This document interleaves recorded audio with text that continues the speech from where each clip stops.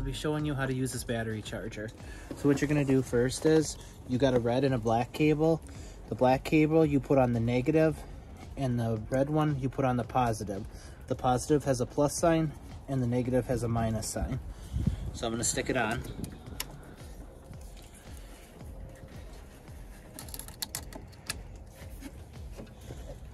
Here we go. Now that I'm connected, I'm going to hit mode button.